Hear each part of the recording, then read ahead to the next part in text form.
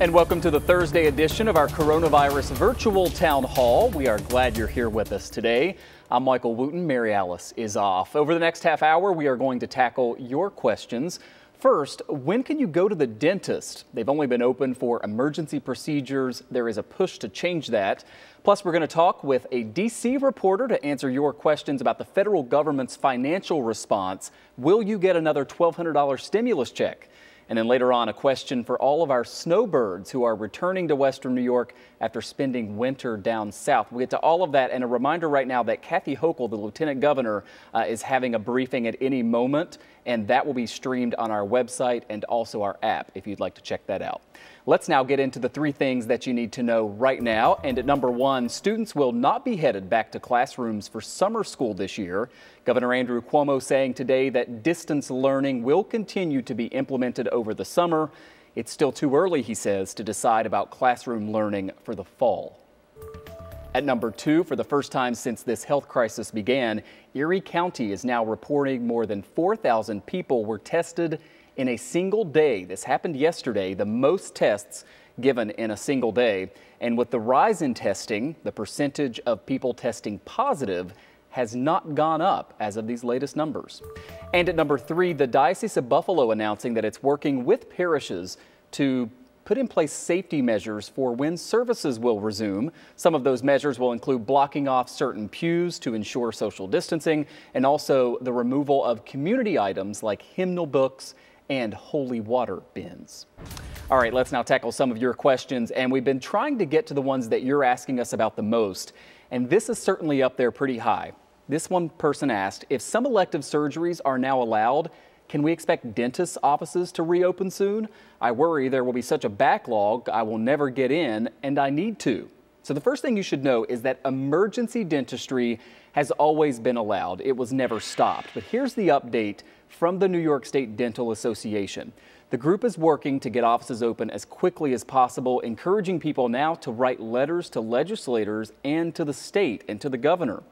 The group says only allowing emergency dental care threatens to hurt overall patient health. The association said, quote, "It is unacceptable that our patients have been denied full access to dental care for more than 60 days.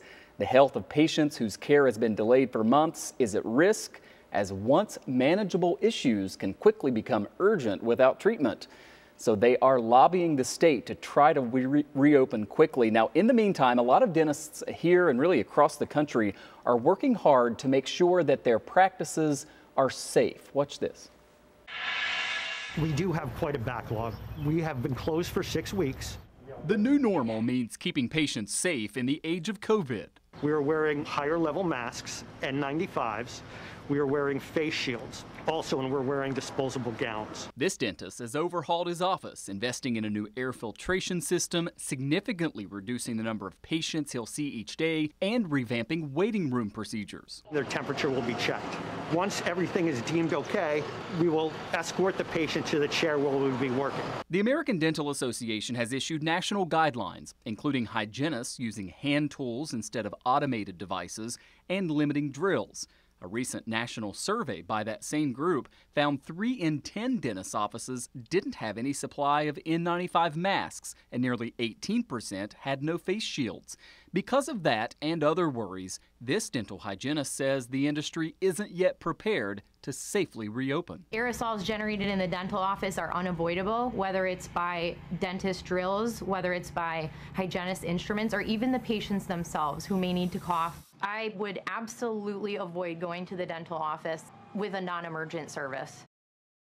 So there you can hear both sides of that issue, and there is a financial consideration here as well. One recent study found that almost half of the dental offices across the country could close if they're not able to start seeing patients by the end of August. All right, let's get on to our next question now, and this is also a financial one.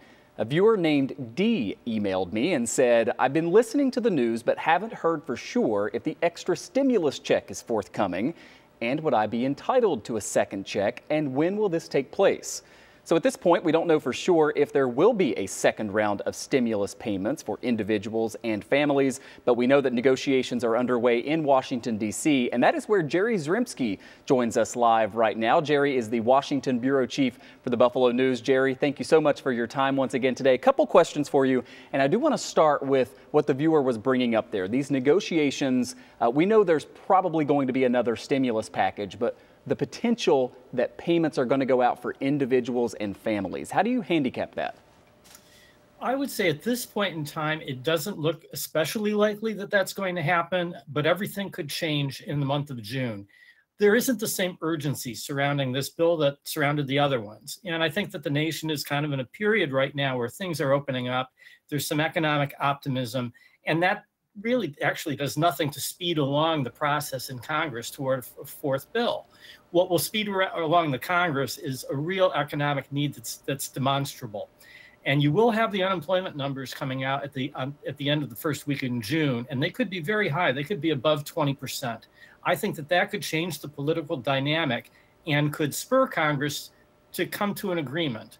Now, as for that check, that $1,200 payment, that was included in the HEROES Act, the Democratic bill that the House passed last week, but Republicans are just rejecting that bill. The Senate Republican leadership is rejecting that bill out of hand. So really, the two sides have to come together and start talking.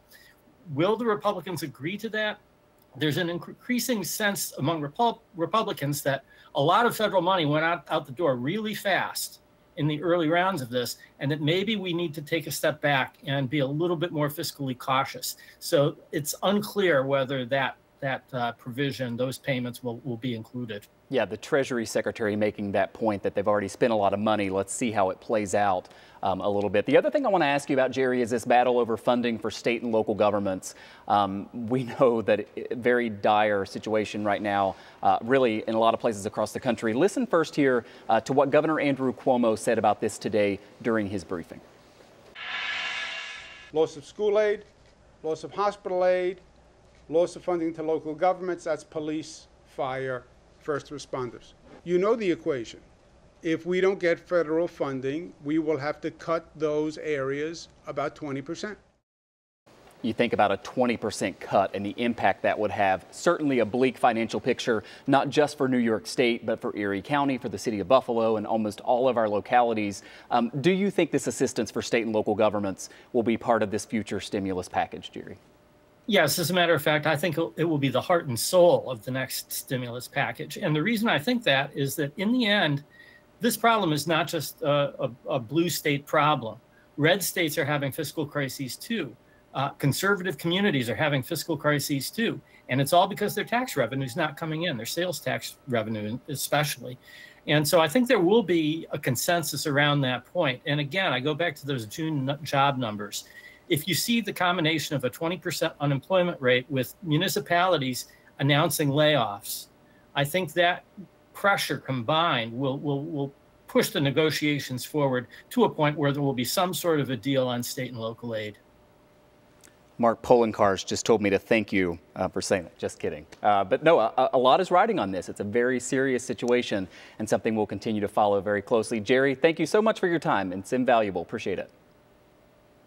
All right, let's move on now to another viewer question. And this was texted to us. We've gotten many similar questions as well like this. This person said, we had record low unemployment before this pandemic. Can you ask your experts how long it will take to get back to where we were? It is a great question, and we talked with a great expert from the group called SHRM. It's the Society for Human Resource Management. SHRM found that American workers collectively have lost $1.3 trillion in income due to COVID-19. Think about that. And 20% of the loss has been to those who stayed employed. They didn't lose their jobs. So back to the viewer's question, here is part of my conversation with SHRM's president and CEO. I think a lot of people wondering, how long will a recovery take? How do you respond? Right. So it's a great question from your listening audience, and so there are two answers to it. First, the economy itself. Every indication is that the economy will begin to rebound in the third and fourth quarter of this year and really take hold the beginning of 2021.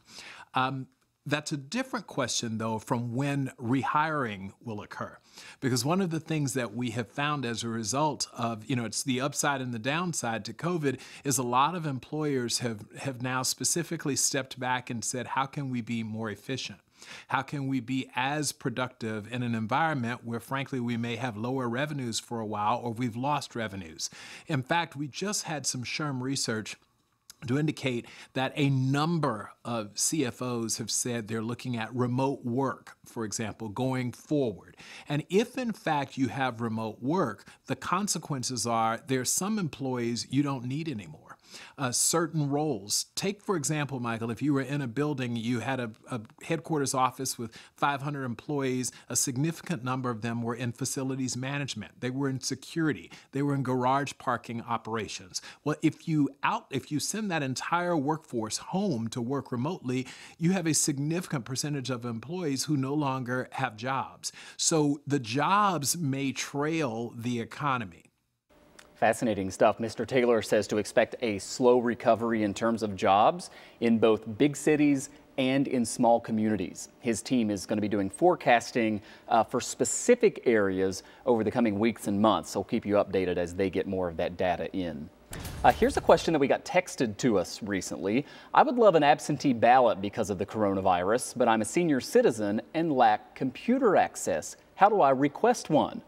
Well, there is good news for this viewer. All county boards of elections across New York State are required to send registered voters a letter or a postcard that they can just fill out, send back, and request an absentee ballot. We showed a picture of one of them yesterday here at 5:30. The return postage is already paid for you. All you have to do is sign the form, fill it out, put the date on it, and then mail it back to your county board of elections. And then as soon as we get closer to the election, your ballot will just show up in the mail. You don't have to go online. So if you don't have internet access, that's okay. You also don't have to call or anything. Those are still options. So if for some reason you don't get this postcard in the mail and you want to reach out, you can go online, or you can also just call your county board of elections.